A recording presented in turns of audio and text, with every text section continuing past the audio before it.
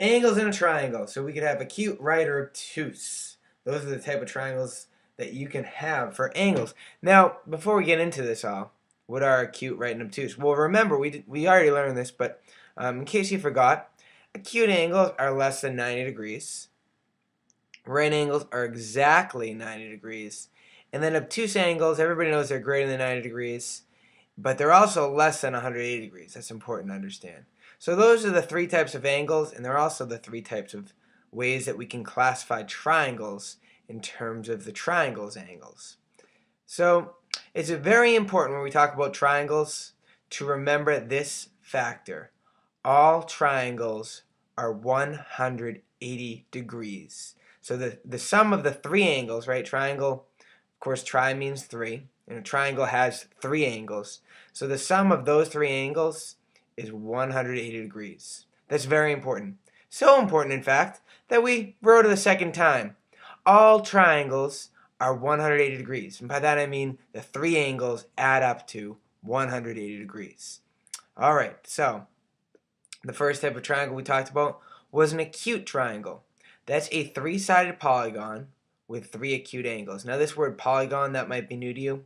All a polygon is a closed figure. So in other words, you don't see any opening here along these black line segments. So it's a closed figure, and it's made up of line segments. Well, these clearly have endings, and there's two endings there, so it's a part of a line, right? All right. So in this particular acute triangle, we're going to prove that it's acute by figuring out this third angle. So remember, I told you that all triangles, the three angles, add up to 180 degrees. So if I do this out, 65 plus 45.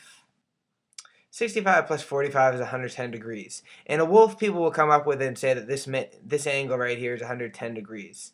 But if you did the math out, obviously that would make this triangle more than 180 degrees. What you have to do is take 180 and subtract from that 110. And so the missing angle here is 70 degrees, which is why it's an acute triangle. All three angles are acute. The next example we have is a right triangle, a three-sided polygon. Again, polygon means all the sides are closed here, and they're all made up of line segments. And there's one right angle and two acute angles in a right triangle. When you think about it, there can't be two right angles in a right triangle, because if that were the case, a right angle we know has 90 degrees, and if there was a second one here, let's say it was right here, that would mean these two angles would comprise of 180 degrees. So this third angle would make that triangle more than 180 degrees. So the most right angles you can have in a right triangle is 1. So you're always going to see two acute angles, but that doesn't make it an acute triangle. This makes it a right triangle, and that's all we need to know.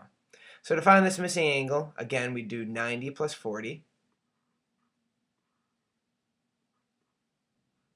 And we get 130, and once we get 130, we can do 180 minus 130.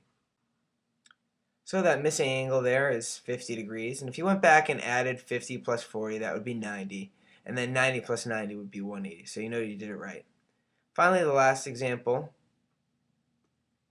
An obtuse triangle, a three-sided polygon with one obtuse angle and two acute angles. Again, if I had two obtuse angles, let's say they were 91 and 91, right, which is a pretty small obtuse angle, those two angles would add up to 182 degrees.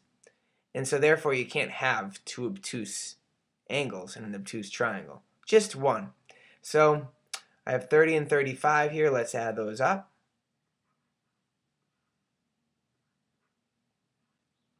That's 65. And then I do 180 minus 65. So that missing angle there is 115 degrees. And that's one angle, that 115 degrees. That's why this is classified as an obtuse triangle.